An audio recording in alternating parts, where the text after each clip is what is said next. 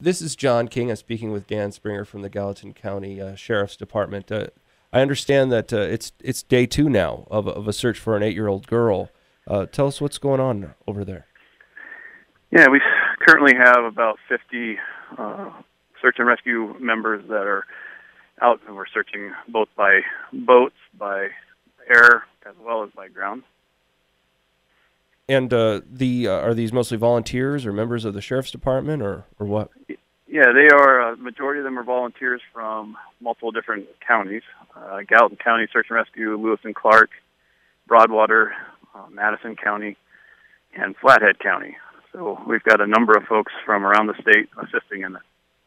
Why is it requiring so many members and so many vehicles? Is it a very particularly difficult area to search?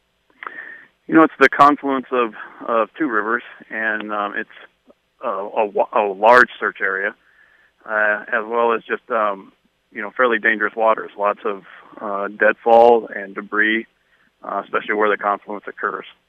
Do we now know how she fell in and when they think that this happened? Well, we do know when she went in. It was 2 nights ago around 7:30 p.m. All the details are not known exactly, but she was by the edge of the river in the water there throwing rocks and slipped and went into the water. Oh, wow. Now, as far as the search, do you have a timeline on how long you plan on searching if you can't find her? Well, we're committed to taking as long as it takes, or spending as much time as we need to.